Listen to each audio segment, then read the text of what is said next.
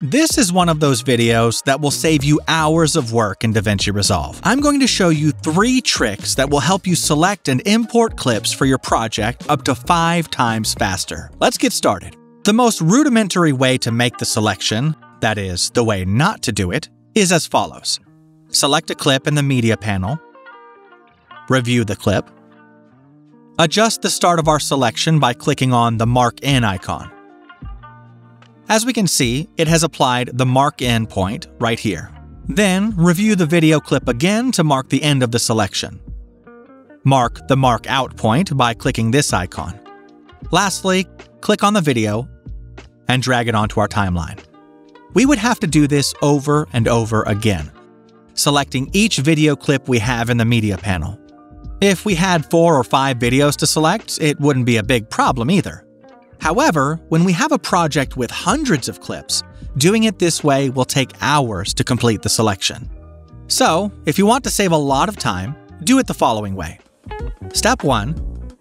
This is the most basic step, and most of you probably already know it.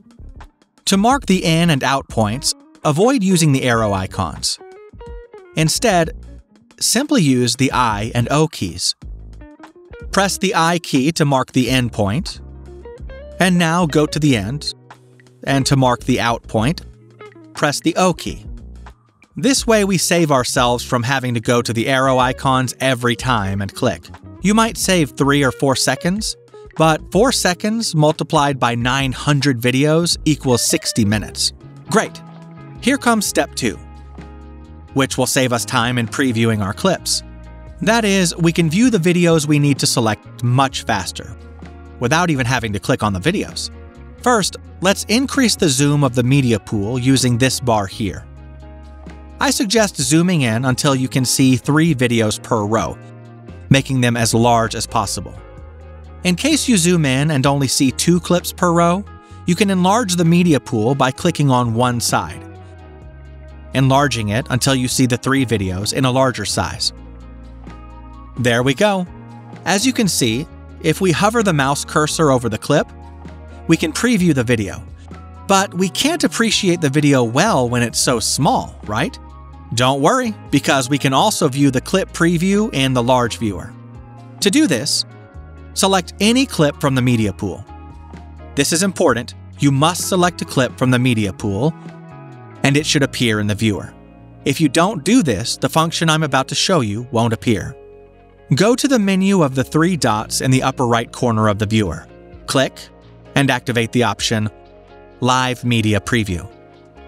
Now, if we move the cursor over the clips in the media panel, we can see the clip preview in the viewer. And that's not all.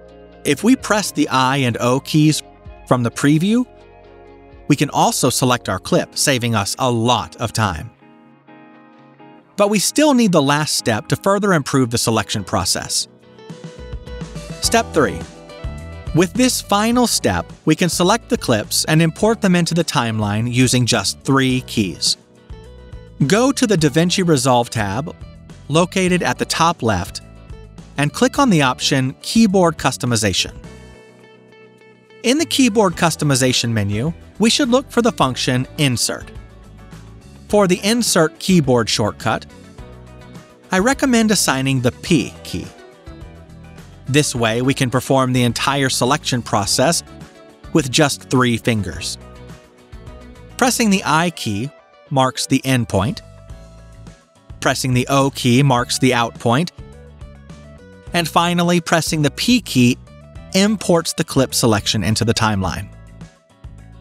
Now you'll see how fast and easy it is to select by combining these 3 steps I've taught you. Place the mouse cursor over the clip and review it. Now press the keys I, O, P. Next clip. I, O, P. Next clip. I, O, P. Next clip. I, O, P. There you go. Ninja selection. The next time you're going to do the selection, do it this way and you'll see the difference, much faster and more comfortable. If you want to learn much more about Davinci Resolve, here's a playlist with over 60 free tutorials. See you in the next video.